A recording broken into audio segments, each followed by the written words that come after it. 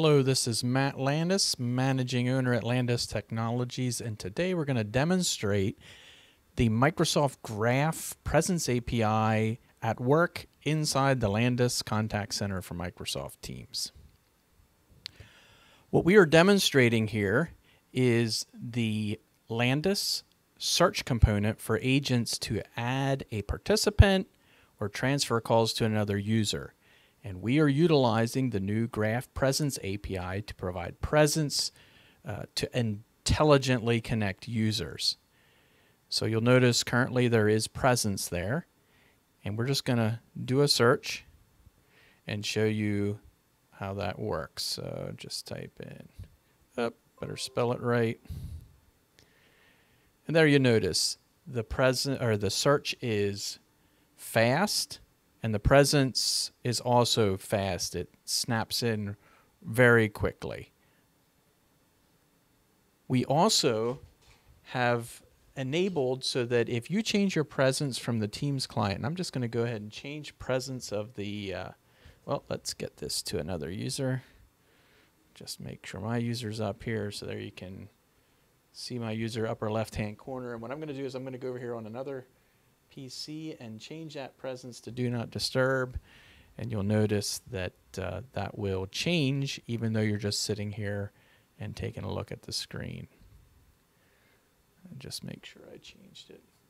And I didn't actually click on it on the other computer, so why don't I just do that? I clicked on it on the other computer, so set the other computer to Do Not Disturb, and then on this computer it should show. There you notice it automatically changed to Do Not Disturb. So we have it updating while it's sitting there. Typically the presence, what we've noticed is the presence seems to really, no matter how many contacts, reasonable amount of contacts you search, it's less than a half a second to bring in the presence.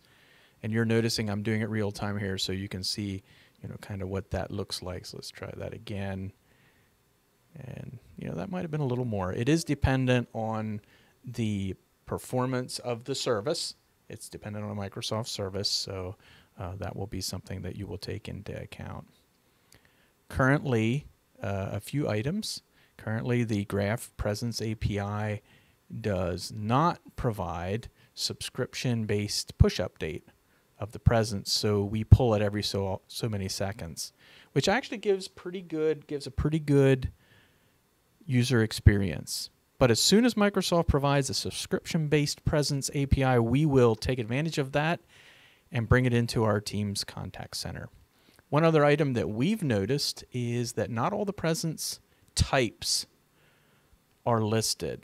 For example, I'm just going to look up a user that I know is out of office. So Michael Stolzfus is actually out of office and it shows away. That is another item that is not all presence states are reported yet. We anticipate that that will be the case eventually. And once again, when that comes, we will utilize it in the contact center. So thank you for listening to this short episode about the Microsoft Presence API being used in a real-time app. And we hope that you will keep following the Landis Contact Center for Microsoft Teams. It's simple, familiar, powerful, open, and trusted. It's built on Teams. You don't need to integrate it to any other solution using an SBC or anything like that. So thank you for listening.